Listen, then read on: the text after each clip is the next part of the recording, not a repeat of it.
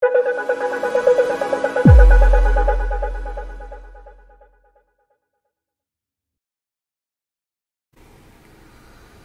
this is Rick for EDU Mobile. In this discussion, we're going to talk about layouts, user interface layouts in Android. And these fall basically within two types, the linear layout and the relative layout. So let's get started.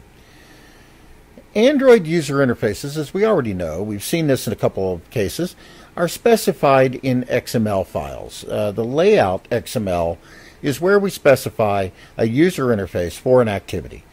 The root node of the layout XML file is the layout container itself. And there are two basic types, linear layouts and relative layouts.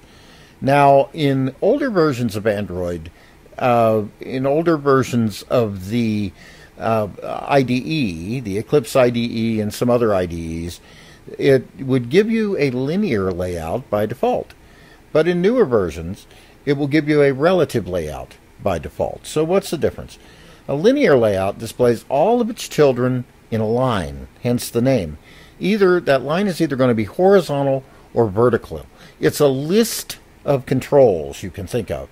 Only one element can appear in any row in a vertical layout or any column in a horizontal layout. So we're somewhat constrained. And before relative layouts, we would set up a linear layout and then make other linear layouts inside of it and nest linear layouts to get the desired result. Well, a relative layout positions elements in relation to one another and also in relationship to the sides and the corners of the layout itself. So if we want a button in the middle of the screen, we can tell a relative layout, for example, to lay that button out, centering it horizontally, excuse me. So that's the basic difference between linear layouts and relative layouts. Okay, so let's look a little bit more at linear layouts in specific. Now, again, in modern Android development, we use relative layouts for the main container of the user interface, but linear layouts still have a use in fragments and also smaller portions of a relative layout. The linear layout's orientation is controlled by the Android orientation attribute. If this is horizontal, and that's the default, the controls in a linear layout will be laid out in one row and multiple columns. However, if it's vertical, they will be laid out in multiple rows, but only one column. So let's look at a couple examples. A linear layout, again, is organized like a list. There is only one row in a horizontal linear layout. There's only one column in a vertical linear layout. Two controls, in other words, and I want to specify this again, two controls may not occupy the same row in a vertical layout or the same column in a horizontal linear layout. So the little picture I have here to the left is that of a vertical linear layout, and to the right is that of a horizontal linear layout. These are typically what these tend to look like. Now, there are margin attributes, as you may know, on every child in a layout. On every control, there are margin attributes, and linear layouts will respect those. So the controls will be spaced out according to the margins, and it will also respect the padding between controls. It will also keep the alignment within each control. So if we have Android gravity equals center, then that control's text will be centered, let's say. Now, we can also apply a layout weight attribute to further control how the spacing between these user interface controls is going to be used up. So the weight of a control or an element corresponds to how much space each element will receive in the layout. Elements will expand in proportion to their weight. Now, you have to play around with this a little bit to really get the idea, but in the simplest case, it means that we can expand one or more elements to fill the remaining space. The element with the largest weight will expand to fill all the remaining area of the layout. So let's look at this.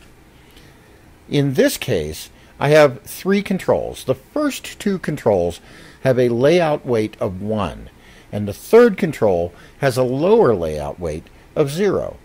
The gravity on each control is set to Android gravity equals center. So the first two controls are filling out the space left by the third control, and is filling it out equally. So even though the text in the first control says a control, and the text in the second control says another control, both of these controls will be spaced out to fill the remaining available space.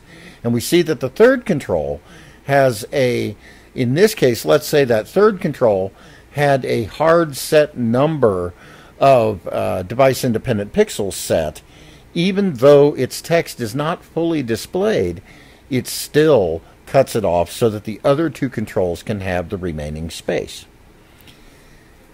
In a vertical orientation, let's say that we have three controls again.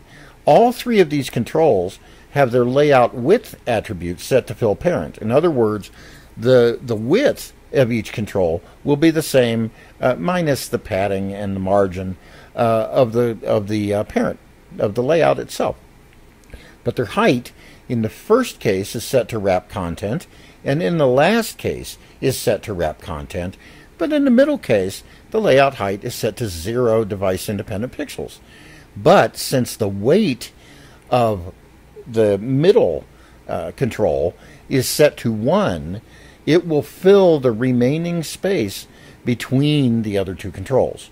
So this is how layout weight works. The top and bottom control have a height set to wrap its content, so the middle control has no choice but to fill the remaining space due to its weight being 1.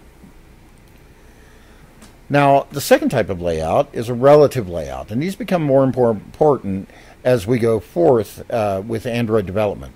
Relative layouts take the place of nested linear layouts when we need multiple rows and columns in a layout. In a relative layout, controls are positioned relative to one another, hence the name, or relative to the layout itself. So we have attributes like Android layout align parent top, Android align center horizontal, and many others to align a control within the layout itself.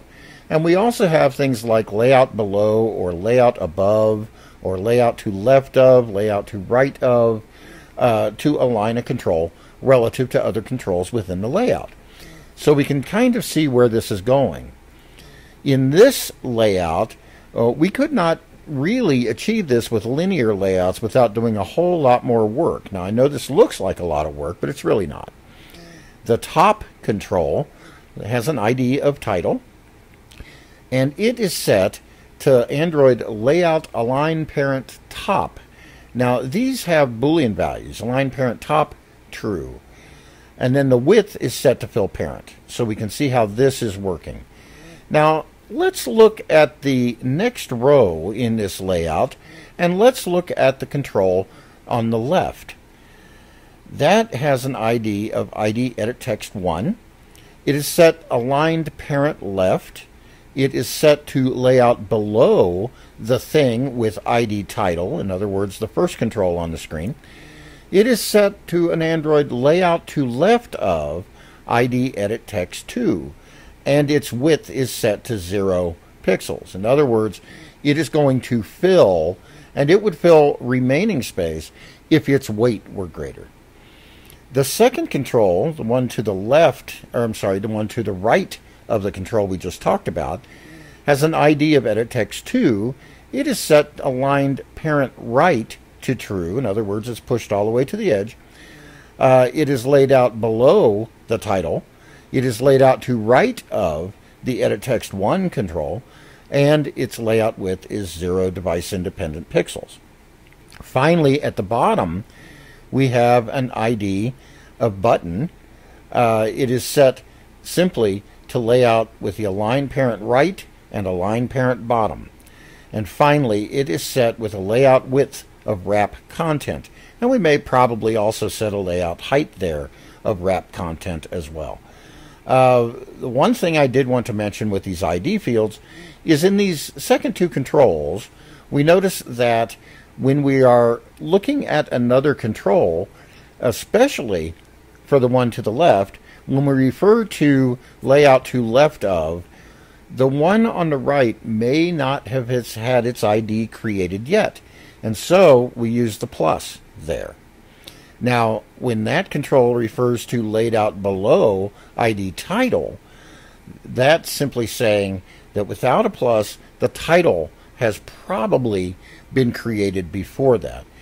As we drag controls to a relative layout, these references will become kind of problems will arise between the references, and they will need to be corrected in the XML itself. So I just want you to be aware of that, and we talk about that a little bit here in the next slide as well. Relative layouts first are usually defined, especially if there are more than a little complex. They're usually defined in the GUI by dragging controls onto the layout and then refined in the XML file. So as I already said, in all but the simplest layouts, problems will arise in the relationships and the references between the controls that you'll need to correct in the XML. And as we go forth with relative layouts, you will see us doing this in the demos. Finally, a list of all the relative layout parameters, there are many, many of them, that are used in child controls within relative layouts is available at developer.android.com/reference Android widget relative layout.layoutparams.html. Thank you very much.